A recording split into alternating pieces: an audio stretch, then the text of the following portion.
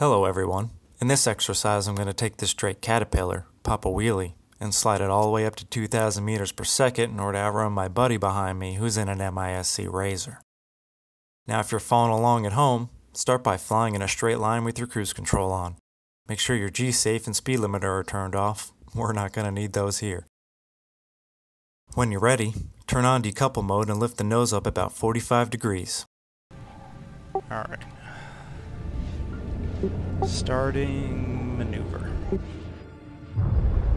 Once you're comfortable with your angle, turn off decouple mode and immediately turn your cruise control back on and get those main engines firing. If you got your angle right, you'll already start to see your speed climb. About 1,000? Yep. Now you need to maintain a slow and steady upward pitch. Too low and the main engines will kick off, and you'll slow down. Just pull the nose up a little more and they'll kick back on. But if you pull the nose back too far, you'll stop accelerating and also eventually slow down, so you just gotta find that sweet spot and keep it there. 1,300, holding that sweet spot's a little difficult. Alright, I'm at max. 1,350.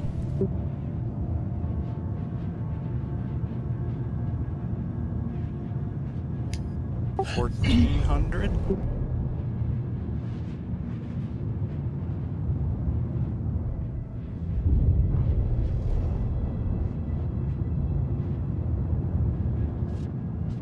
With a little bit of patience, you'll start making progress.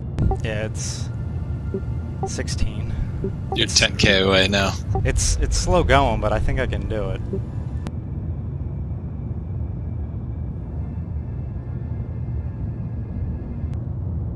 If the maneuvering thrusters start giving you problems at higher speeds, just turn those off. You don't really need them at this point.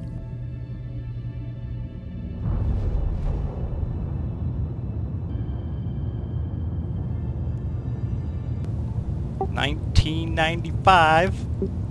It's a good year. That's it. 2,000, and now the speedo's spazzing. Alright. That's it. Now my buddy and I are going to exchange places. So as he's getting lost finding the command module as I explain to him the complicated flight mechanics and physics involved in executing such a complex and precarious maneuver, let's review some notes. This slide isn't limited to the Caterpillar. I've successfully performed it in the Aegis Sabre as well as the MISC Razor, so go on and get your favorite ship and try it out. All you're doing is holding a specific angle to your direction of travel. Now the fly-by-wire system is trying to get that to match where you're pointing, and there's a point where it switches from main engines to maneuvering thrusters. If you can keep it just above that point and hold that sweet spot, you can keep that slide going into some ludicrous speeds. Also, you don't need to use your afterburners. To maintain these speeds, you have to turn the engines off and float through space like a piece of debris. As I'm in a Drake ship, that's probably not too far away from the truth. And finally, decoupled mode doesn't work at these speeds, so don't bother using it. It'll just slow you down to your designated max speed. And that's it. We'll end this video with my buddy giving this a go for the first time.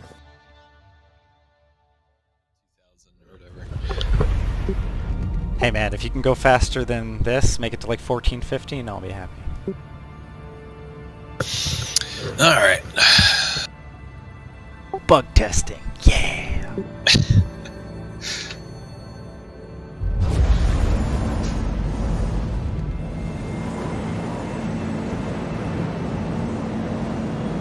Right about at your max speed at 1030. No, I'm at about 1,300 is the max for this. Oh, that's right, yeah.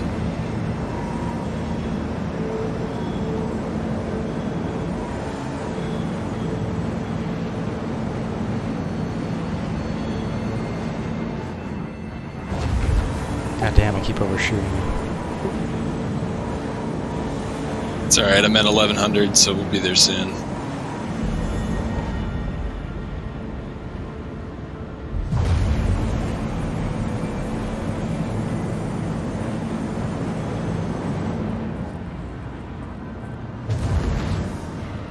$1,200.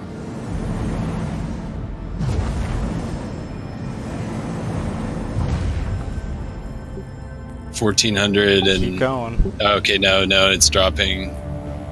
You gotta, when it starts to drop, pull up more. No, it's dropping too fast. I lost it. Alright, I broke 1300 again, so let's see if we can keep going here.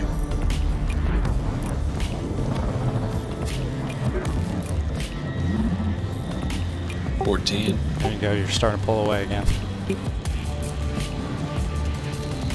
Come back here, you caterpillar.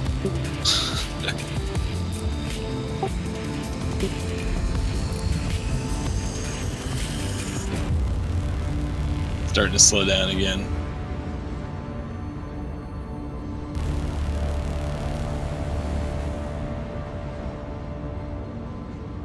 I can't fight 1400 and it flips over and I can't keep it. It's alright, takes a little practice.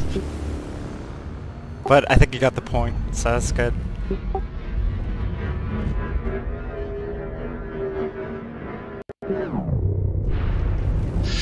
That works! Yeah, it's pretty nutty, right? It is crazy. Caterpillar outrunning a racing ship.